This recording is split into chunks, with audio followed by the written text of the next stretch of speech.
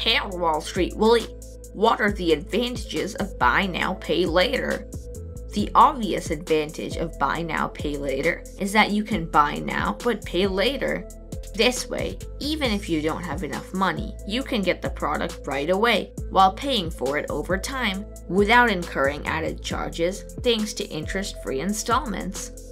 It is available at most major retailers and approval happens in a matter of seconds without the need for any elaborate application or documentation. Unlike most credit cards or personal loans, you don't need a good credit score to qualify for BNPL, making it a very convenient option for anyone with poor credit history. And since it involves only a soft credit check, you can use buy now, pay later without taking a hit on your credit score. Are there any disadvantages of BNPL? The biggest con of BNPL is the risk of spending beyond your means. Buy now, pay later tempts people into overspending on things they cannot afford and wouldn't have bought if they had to make the full payment up front. This practice can push people into debt for years to come.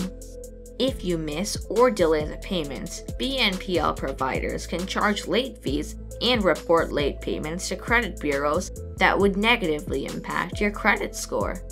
And most interest-free installments are only valid for a limited time.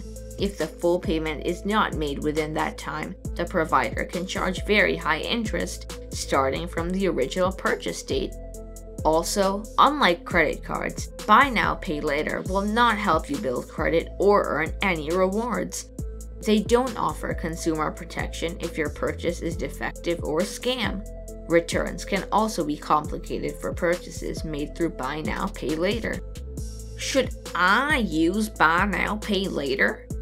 While BNPL seems like a convenient and appealing way to buy something you can't otherwise afford, it's very easy to get carried away.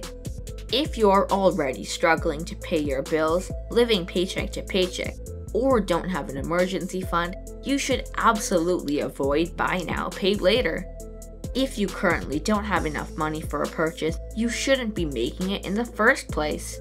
Instead, set aside money regularly until you have enough to cover a purchase in full. So unless you are paying for an absolute necessity or an emergency, and are sure you will be able to pay the installments on time, you should stay far away from buy now, pay later. Thank you very much, Wall Street Willie. You're welcome, Super Cooper. Remember, finance is your friend.